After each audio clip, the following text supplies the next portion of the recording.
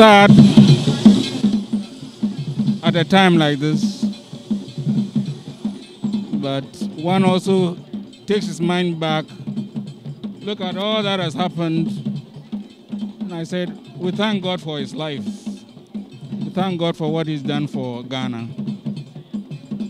We were with him for many years.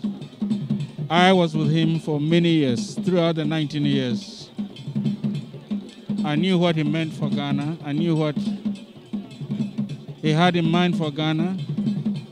He played his part. I always refer to that slogan called the decade that ended the decay. When he took over, when he came onto the scene in 1979, this country was on a downward spiral. But he stood up, he came into the picture, and he did his best in the circumstances. He was human, he had his own foibles and failings, but on the balance, I think this country has been the better off for his life. What are some of the fondest memories you remember throughout the 19 years you were with him in government, etc.? Too many of them. Way too many of them, and I can't start recounting them. But I know that one thing, the man was a taskmaster.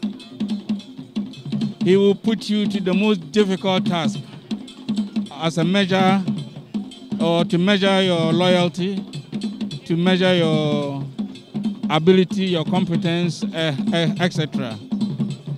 And he brought out the best in all of us who worked with him. He brought out the best for all of this thing. And the one good thing was that he was not afraid to bring new people into positions.